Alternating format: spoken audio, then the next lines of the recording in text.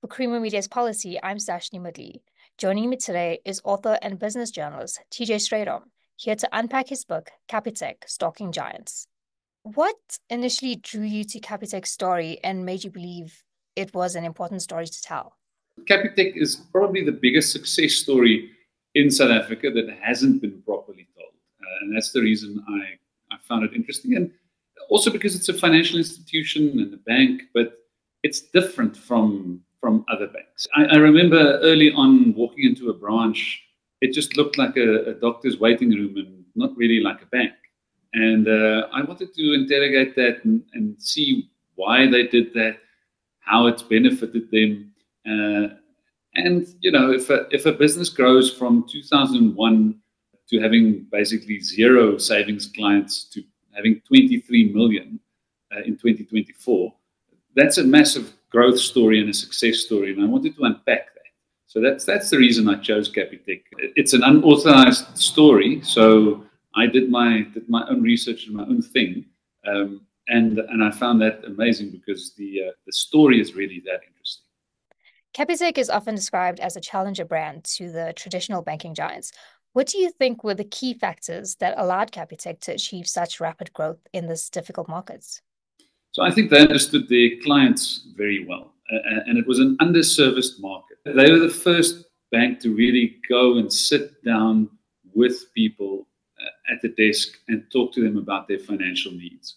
And I think if you look at the early 2000s, the middle 90s, that didn't really happen. So they understood client needs, and they understood that also you can solve many of those problems just with basic banking products, but your delivery has to be good. It has to be very, very quick.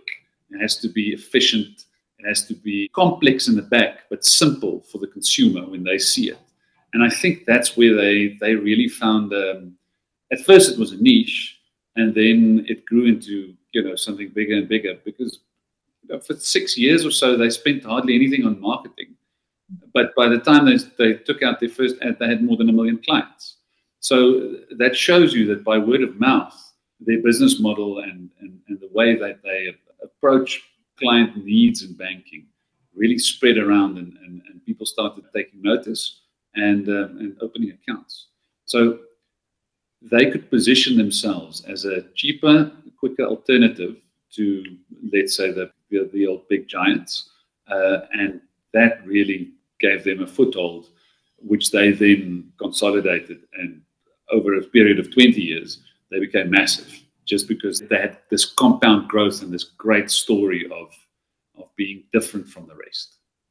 In the book, you highlight the importance of innovation in Capitec's rise. What were some of the most significant innovations that helped Capitec differentiate itself from established banks? What's interesting about Capitec is you wouldn't say they were at the forefront of technology, but they certainly used the best available and affordable technology for them at the time, and they implemented that. And to me, it seemed everything had a purpose. So they would certainly try to do things as quick as possible. And they thought for their clients, that was the best way to do it. So that was part of the reason why they went paperless, and part of the reason why they used things like web cameras and fingerprint recognition very early on. But I think they also, and innovation is not always the most expensive, newest form of technology. I think they tried to solve the problem from first principles. They looked at it not as bankers, but they looked at it as people. Some of them were from retail and from liquor retail. So they wanted to see what people really wanted and how best to implement that. So for them, the layout didn't have to look like a bank branch. They thought, yes, let people look at the same screen at the same time. Whereas in other bank branches, you had a teller that looked at the computer screen, and that teller would tell you, well, listen, sorry, you're not allowed to get a loan, or we can't open this account, or we can't solve this problem for you. And I think that made them think differently. And just because they could do that, they could accelerate a lot of other things. So I think the innovation was often sort of a process innovation. They thought, this is the quicker way of delivering this service, and this is a way that we can make it cheaper for the client and for ourselves. And I think that really benefited them. Later on, yes, there were some innovations in some of the products that they offered. But remember, initially, for about 15 years, it was a single savings account, a single global one card, a gold card that everyone had, and some very simple loan options. So, yeah, the innovation is an interesting story because I think it shows you that you don't need the most advanced technology at all times to innovate. You need to think about what the businesses you're trying to build and then see how best to put technology into certain parts of that system. And then in the end, you get a result that is much quicker, much more efficient than your competitors, just because you thought about the problem from first principles. Now, as you've mentioned, Capitec's model was built around simplicity and transparency. Just tell us a bit more about how the company ensured that its products remained easy to understand for its target audience, especially in a country with a diverse and often financially underserved population. Yeah, so the interesting thing is the executives did plenty of branch visits. If you talk to the CEO now, Gary Fourie, he said that he signed off the first 600, 650 branches after having visited those branches themselves, walked the streets, had a look at where the taxi rank is, where the ATM is positioned compared to the bank, where the bank is positioned compared to the retailers. And, you know, I think immersing yourself in the experience of the client in that way made a big difference for Capitec from early on. And they had some learnings from their microlending roots because they started off as a distribution system of 300 microlenders. And I think the client interaction that you saw in those microlending branches really informed Capitec as to the needs of their banking clients and the financial needs of many people who had never before used financial services in South Africa. It's an interesting question to try to answer, but I think it definitely goes back to the executives being in direct contact with the clients. Now, like your book says, and like you just said, leadership at Capitec has been central to its growth. Can you discuss the role of the company's leadership in driving the company's vision and culture a bit more? So that's it's a very good question, but it's a question that's very difficult to answer because you obviously never know what the internal workings is of a company when you write an unauthorized book like I have. But, from looking at 20 years worth of annual reports, speaking to lots of the management team themselves, to me, the thing that stood out is Capitec's focus on solving specific problems. So now, I have a chapter in the book that is just called Focus, and it just basically says that the management try to do a few things very, very well. And only when they really mastered that would they move on to either another product line or a new business unit, or more recently, they've actually acquired some companies and started building out a business bank. But they really wanted to get retail banking down. So a simple savings account, by focusing on that. They had opportunities to sell other financial products in their branches for many years, and they just decided not to do that because they said, we are going to focus on this, probably get to a large market share. And I think internally they talk about 30% market share before they actually move on to something else. And I think definitely that focus, and then part of the focus is also focusing on the client and the client's needs. And I've mentioned it before. This is something they were really good at because they got into contact with the clients, and they really had conversations from the highest level with real clients in their branches. And I think this is something that's not common in the banking sector, and specifically not in the early 2000s. And I don't know as a client whether you've ever run into the CEO of your bank in a branch. I assume not. I don't think it's common. And what do you think traditional banks underestimated about Capitec's approach, and how have they since responded to the competition that Capitec poses? So I think traditional banks didn't know that Capitec could function at such a low cost as they did. So internally, Capitec's cost was low, but also the services that they gave to their clients was at a very low cost and very aggressive. I mean, They talk about never launching a product if it's not at least 40 or 50% cheaper than anything offered by the opposition. So I think the bigger banks probably either didn't take notice of Capitec at all, or where they did, they sort of thought, well, this is not sustainable. They simply cannot do it that cheaply. But again, that goes back to the designing their branches, designing their whole distribution platform to be scalable and to be, clever with technology, not necessarily have the poshest thing, newest gadget in every branch, but to have things that suit their needs. And if you look over the years, maybe around 2007, 2009, other financial institutions started taking notice of Capitec. But, the real fight back against Capitec, it sort of started in those years, but it was very difficult because the other banks still thought in an older way about, or they thought about the way you think about checks, and their approaching was an old form of banking. So they had to make their cost structure work for that. And unfortunately, Capitec just came in much cheaper because they never had a check account, and they never had checks, and they never had the risk associated with checks or the paper-based system that you need to support that. And I think because of that, for many years, they could reinvest in just getting their system to move and work more like a machine. So by the early 2010s and by the mid-2010s, it was almost impossible to stop Capitec or to compete with Capitec when it comes to the costs of their system. And the other banks had these massive legacy systems in terms of IT infrastructure.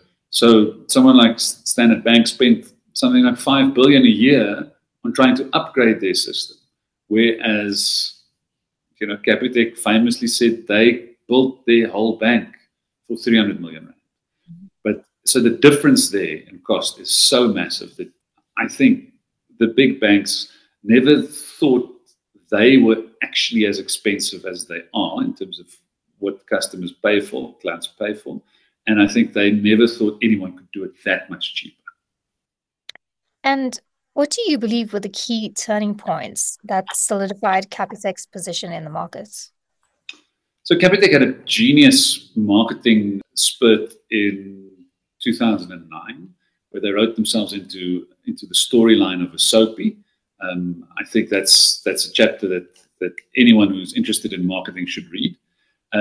So that was, let's say, maybe it wasn't a turning point, it was a step change in the way that the market perceived them. And I think their next big event in their life was when their biggest rival in unsecured lending, African Bank, actually did not survive. They went under in 2014 and reemerged years later, but in a very different format. So I think Capitec benefited from that to a great extent. So that, while not a turning point, it was definitely they could change the way they see the market and how they approach the market, because they were then the market leaders in unsecured lending. It was clear that the bigger banks, the more traditional banks, they also saw that as an opportunity, because very quickly First National Bank came into that market and became Capitec's biggest competitor in unsecured loans.